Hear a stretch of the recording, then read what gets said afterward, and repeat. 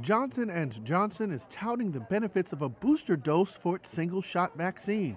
The company revealed Wednesday that the extra shot of the COVID-19 vaccine resulted in antibody levels that were 9 times higher compared with those who received only the one dose. The results were part of interim data from 2 early-stage trials. J&J says full results will be released in coming weeks.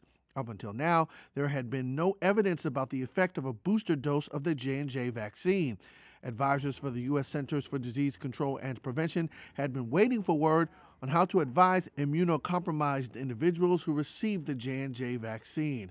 According to a press release from J&J, studies show significant increases in binding antibody responses, which means the body's white blood cells join in to fight off COVID-19 in participants aged 18 to 55.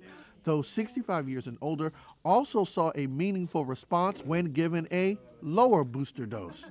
J&J says it is working with the CDC, the U.S. Food and Drug Administration, the European Medicines Agency, the World Health Organization, and other health authorities about delivering the J&J booster shot. Despite the convenience of the one-dose vaccine compared to 2 doses for Pfizer-BioNTech and Moderna, the J&J shot has had the lowest use rate in Europe of all the approved inoculations and lags in the U.S. as well due to safety concerns and manufacturing stumbles.